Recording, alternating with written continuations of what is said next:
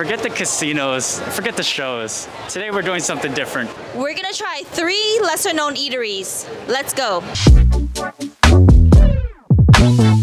This place has all types of fish. It's a seafood lover's paradise.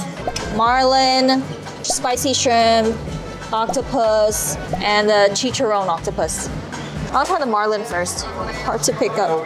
You got lactose problems, but there's cheese in there, right? Yeah. This red stuff, is this the marlin? This marlin, it tastes like meat. It has really good spices. It looks like carnitas, huh? This is good. If you're a pescatarian and you want pork, this tastes like just like pork. And then their tortillas, they look like they're handmade. And then we also have the house sauce, habanero sauce. Habanero sauce. The marlin is salty, has good spice. The taco has good crunch because of the slaw. The creamy sauce is actually really good balance. Octopus chicharron. Yeah. With the creamy avocado sauce. Let me see the inside.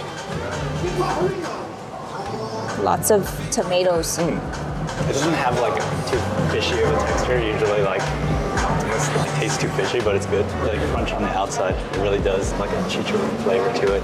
And this one's like popcorn shrimp without being too chewy and rubbery. It's super good. It's $7.50 for each of these, so like it's pretty filling. It's a little pricey, but I think it's worth it. But the fish it's not like your typical tuna or salmon. This one was laying in the juices. Yeah, you can kind of see the chunks of it here. Oh yeah. Looks nice and tender. Octopus is so soft. I like it. It's called pulpo. Try the habanero sauce. Oh yeah. Not too much. Oh. But it's good. It has a good kick to it. And this octopus, I would get this again. It's a spicy shrimp with some spicy aioli. This one tastes kind of greasy. Maybe because of the aioli? Yeah, you can kind of see like on the plate here. It's spicy. This is my least favorite out of all of them. Let me try the octopus. Oh, that's so soft. That's a good octopus. Skip the shrimp, get everything else.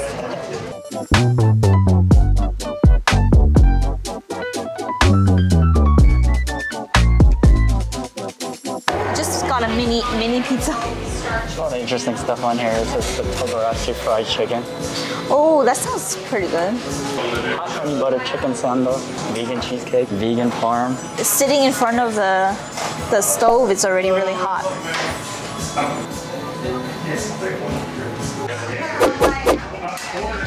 What is she putting in there? She's putting ricotta. Do you want pizza? Thank you. Listen to the crust. 4-day dough, he said. And when he put it in, it was so little and it became so big. What? Ooh, it's hot, it's hot, it's hot. It's good, it's really good. This ricotta is so soft. Real sausage with fennel seeds in there. I think there's a little bit chili in there, in the sauce. I like this dough a lot. The low-key star of the show is the crust, huh? This is a local place. Locals come here, and it's so good. Everything's handmade to order as well. It's 14 bucks. And they have vegan stuff.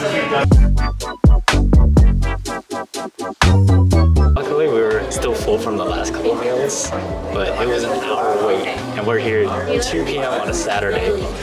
This is the Chongqing style. This is the Sichuan beef noodles. That's not a noodle pull. Oh, it's short noodles. Short life.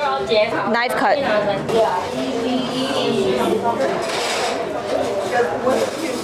These peanuts and peppercorns.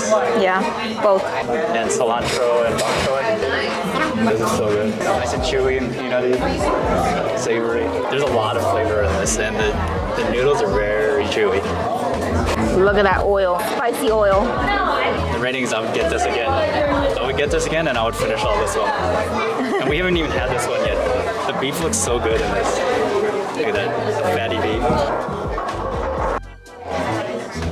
Try it. It's so melty. This is dangerous. It feels like you could eat like a million of these. This one's a little bit more like cleaner tasting, whereas the Chongqing one has a lot more ingredients in it. And I think think the peanut flavor comes out a lot more. Whereas this tastes a little bit more traditional, get more of the beef flavor in it. And both are handmade noodles. This one's just knife cut. Yeah. Killed off as much as you could.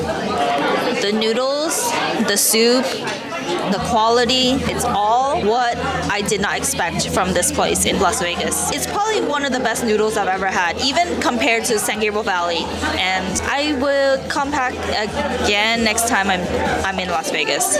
It's honestly, the noodles were on par, not too overcooked, and it's chewy. The soups are really good. The beef was really tender. Just 10 out of 10 all around.